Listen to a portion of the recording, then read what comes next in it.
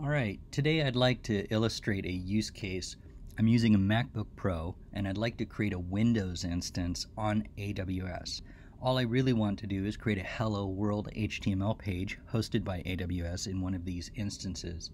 And I'd like to be able to access this instance through Rdp, which is my MacBook Pro, and I'm going to connect to it using an Rdp Client. And the other use case is I'd like to be able to connect to the web page and view it in my browser. So this is through the remote desktop protocol, and this is through HTTP.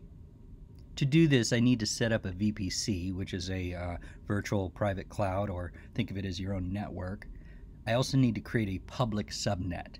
That's like a network segment that's available in DMZ, or internet facing. So the internet is allowed to make calls to instances within that public subnet.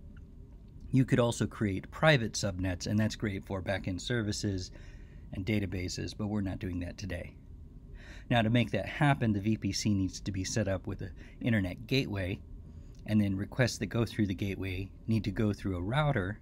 It's going to use a routing table, and it's going to point those public IP addresses and translate those to private IP addresses, which represent the instance. And it's pretty straightforward. I could go ahead and create all of this myself, and if you're making modifications, you eventually will need to access those items. But to set up initially, I'd like to use the wizards provided by AWS. So let's go ahead and do that. So first, I'm in my AWS Management Console. I'm going to go to the VPC section here. And I could create the individual VPCs by clicking this button right here, but that only gives me some of the goodies that I'm looking for. Rather, I want to launch the Vpc Wizard, and that's going to enable me to set up the gateway and the routing tables and the router. It's also going to handle the calculation for my CIDR blocks. Here they're recommending that your network, which has 2 segments allocated, and the subnet, which has 1 segment allocated. So here the CIDR block for the VPC has been populated. I'm going to give it a name. I don't really care which availability zone we're going to use. I'll call this Rdp demo public subnet. And we'll create the VPC. Now that the VPC has been created, we can take a glance and look at some of the other pieces that were created for us. We see that the internet gateway has been created. Also, route tables were created and populated. Here you can see the routes were entered for us.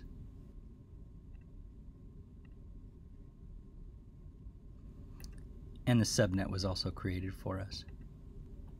Alright, so the next thing that we'd like to do is create the EC2 instance and put it in our subnet. So all you have to do is click Launch Instance. And because I'm trying to launch a Windows instance, I'll just do a search. And I'm going to go ahead and use the free tier eligible. I'm just doing a Hello World, so the minimum necessary is good for me. Again, I'm going to use the free tier provided type.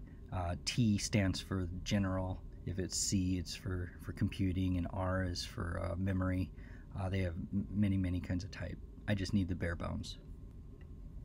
Only need 1 instance. Here you can see that it's selected the VPC that I created. Be careful, because AWS provides you a default VPC, and if you've created a new one, you want to make sure you have that selected. Otherwise, the instance is going to be created in the other network. Also, the subnet that I created has been selected. Now, because the subnet wasn't set up for auto-assigning public IP addresses, I want to go ahead and enable that. If I don't do that, I won't be able to get to my instance from the public internet through my browser. So what this does is AWS will allocate one of their public IP addresses dynamically to the instance. Now, this isn't a permanent IP address. If I wanted to do that, I would use Elastic IP. But since I'm going to create my Hello World and tear down the instance when I'm done, this is good enough for me.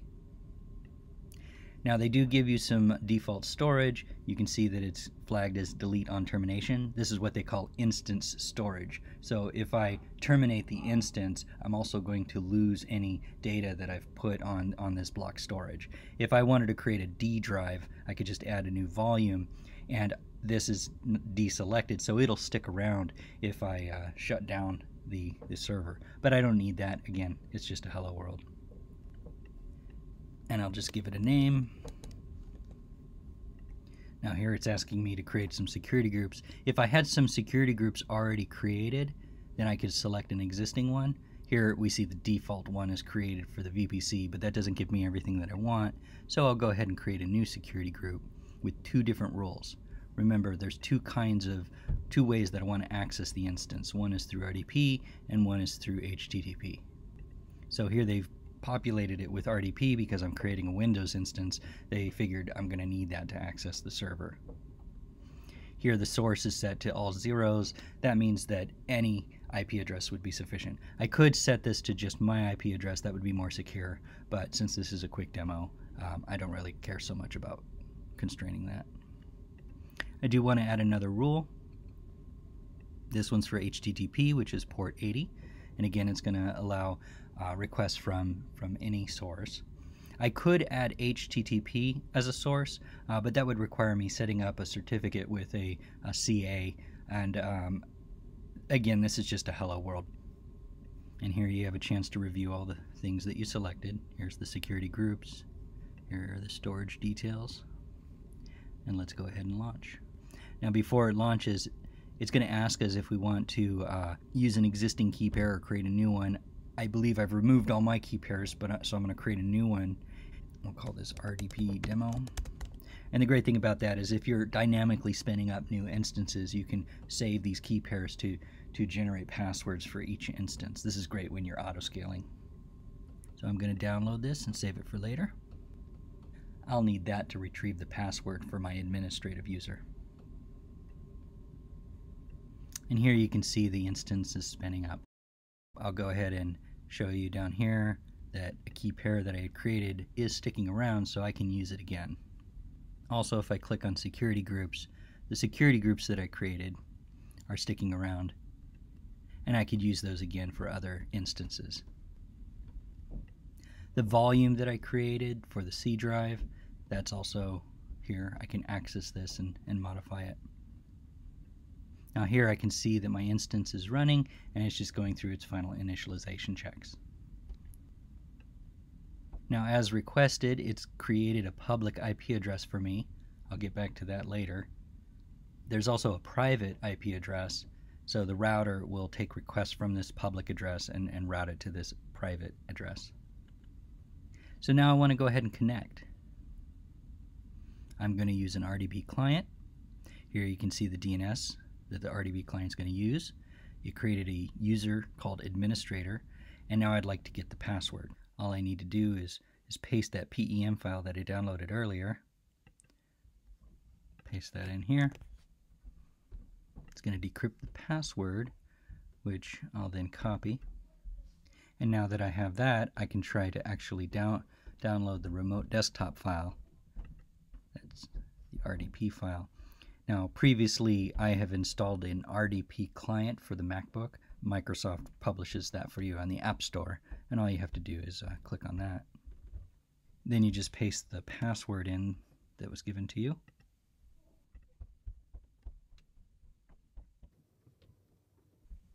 I've successfully connected to my Windows instance using an Rdp Client. So now I can go ahead and set up my Hello World web page. What I need to do next is actually set up IIS.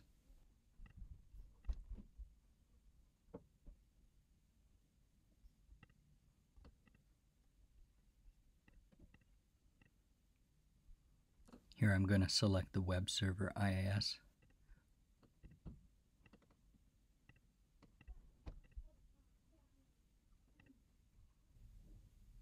Okay, the installation is successful. So now I'll go ahead and open up IIS. I can see the default website that's deployed with IIS. And I'll go ahead and click to browse.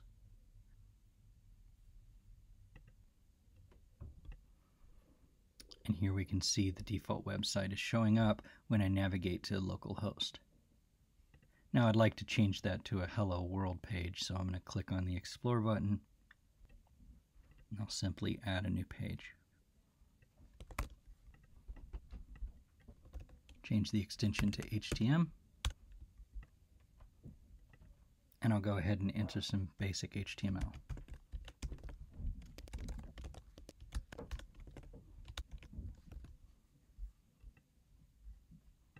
And if I go back to the browser and hit refresh, I should see this new Hello World page that I had created. Now the next thing that I'd like to do is verify that I can access this page from the public internet. So here I'll go back to my instance details, and I want to copy this address. Now I have to be careful because the default is to try to access this page with HTTPS, but I don't have a certificate, so it's going to give me a warning. And there we go.